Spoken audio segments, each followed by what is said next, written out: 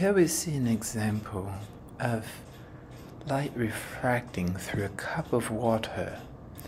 And what I wanted to demonstrate is in the early morning hours, around 4 a.m., only a small amount of artificial light from light sources in and around our apartment, particularly multicolored LED Christmas lights, are what you are seeing in this glass of water. So here there's a glass filled with tap water, filtered tap water, and the yellow and red Christmas light bulbs are sending light, photons that pass through the glass and the water, and the glass prismatically distorts.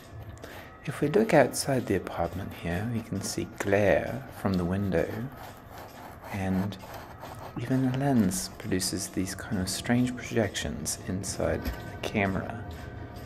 The superlative low light performance of the iPhone 14 is able to see the way the natural human eye goes. That's our little gnome. This is a crystal apparatus that my mother has, and she frequently places other shiny little bits in it. It's a decoration sitting on a mirror in front of where she sits. Look at the light play. This scattering of light is something that people often look for, called fire in a gemstone such as moissanite or diamond.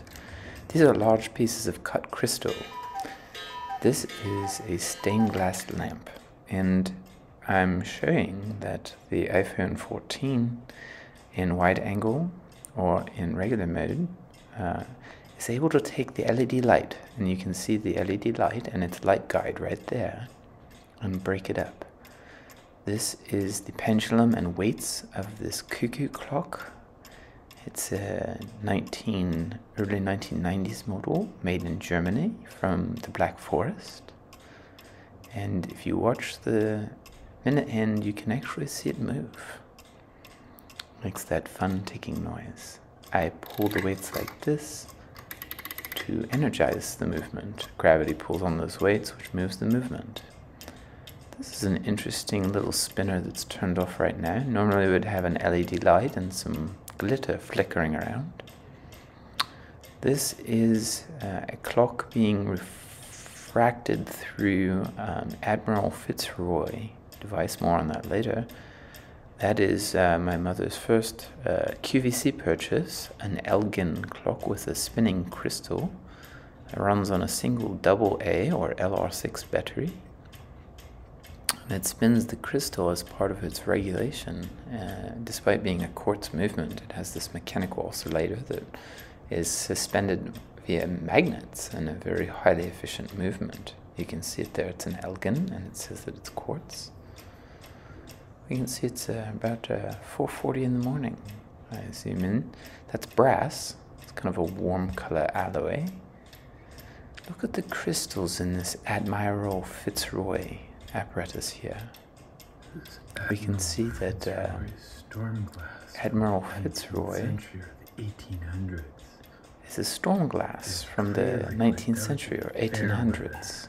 It says that if there's clear liquid, it's fair weather. If it's murky liquid, there's rainy weather. If there's crystals at the top, it indicates thunderstorm. If they're large flaky crystals, there's cloudy skies or snow. And if they're threads of crystals, it means windy weather.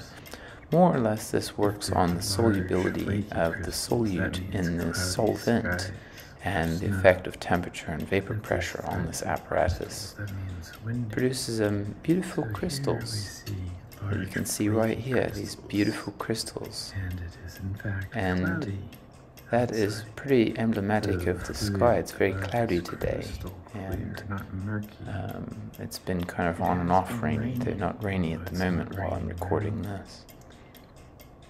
Incredibly, this device. I gave you a full pan there of the device there. If we look at it at scale and zoom out, you can see all of these things in relation to one another, including the primary light source, that LED light from below the glass shelf.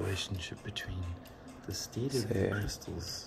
Go ahead and have a nice look at it. I think it's beautiful. I think it's fun how that glass tube reflects objects and changes their scale. It acts like a lens. Now if we spin this around, you can take a closer look at the crystals inside. Go ahead and have a look at these crystals. I think they're made of acetate, kind of like one of those hand heaters, but I'm not exactly sure. I'd have to look it up. I believe it's mineral oil in there and sodium acetate, but I could be mistaken. Please don't take my word on that. If you happen to know, leave a comment below. Here's some aluminum foil, and it's highly faceted, so it reflects light in the most unusual way. This was used in the oven, so this was heated to 400 Fahrenheit in the presence of food for about 70 minutes. I'm not sure that changed the aluminum foil much. If anything, it probably lightly annealed it. But this was just to demonstrate. That's the light that's reflecting off the aluminum. That's the lamp shade in particular. And you'll see here, as I zoom out, I sharpen the focus, and then it's like fabric.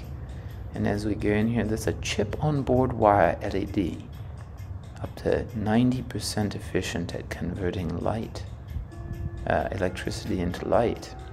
Now the rolling shutter CMOS effect can be viewed here, where the camera really struggles to image those chips the right way. If we switch to the wide angle and zoom in again, you can see that the CMOS is overwhelmed and it's doing weird things, but we still get a good look at those chip-on-board wires. If we pan over here, we can see them from a different angle.